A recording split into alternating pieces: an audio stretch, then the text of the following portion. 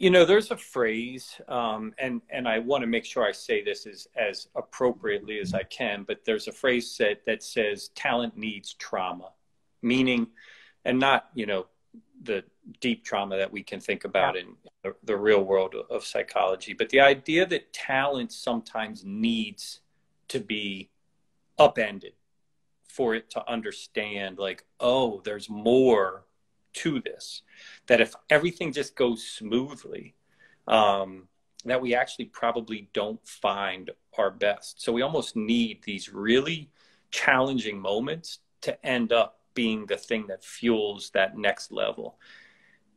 Do you think maybe you would not have ever or put off or denied the psychological aspect of performance until you had to have this like moment of, I don't want to call it breakdown, but Mhm. like of like, oh my gosh, like I can't get beyond this, and so I need something. Do you think it would have just kept going? You would have just kept going forever, or do you think somewhere along the line you may have thought about, I need to train this?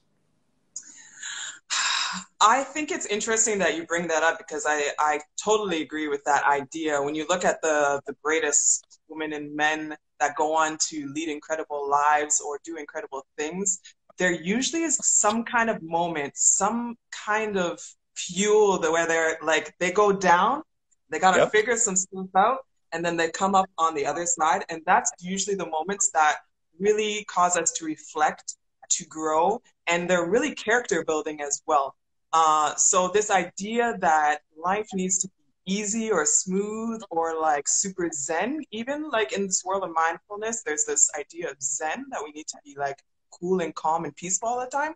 I don't agree with that either because No life is way. inherently difficult.